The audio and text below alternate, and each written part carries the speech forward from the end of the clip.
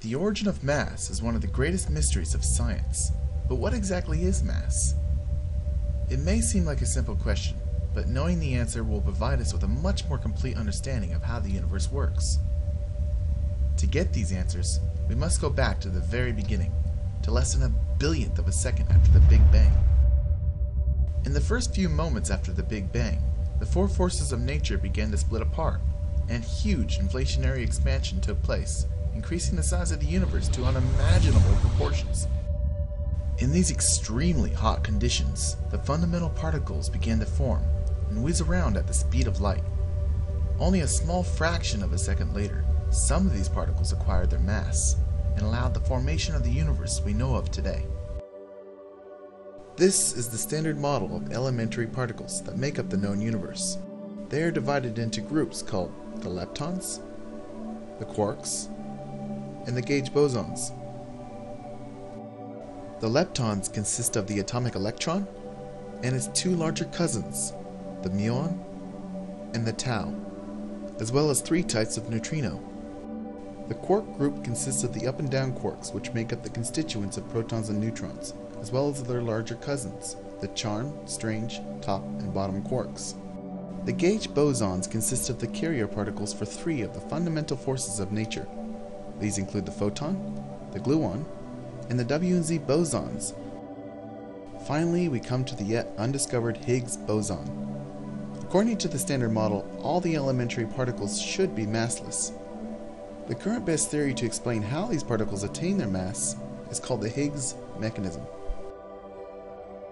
This is a simple demonstration of how the Higgs mechanism functions.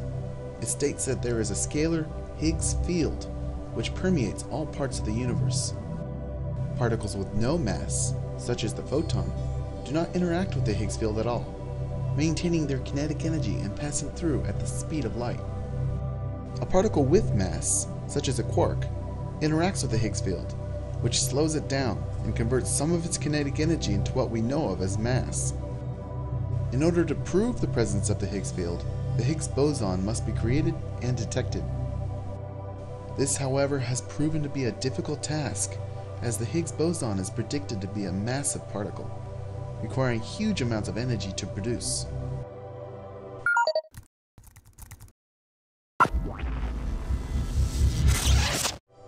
The Atlas Detector is our tool for detecting the Higgs.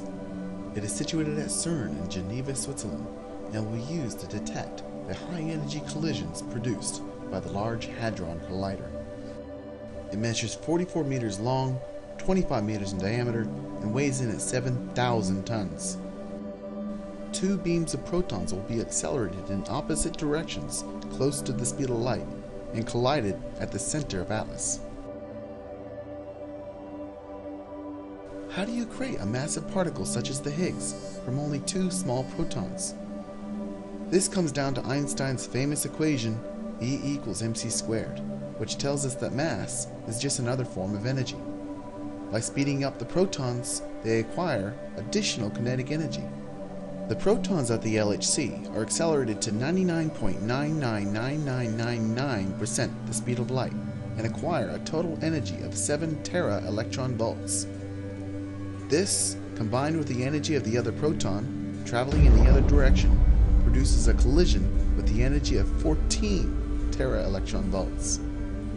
Upon a collision, all this energy becomes hundreds of different kinds of particles.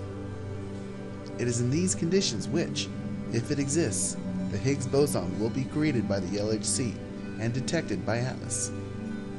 Finding the Higgs will revolutionize our understanding of the origin of mass and help lead us to unraveling the other great mysteries of the universe.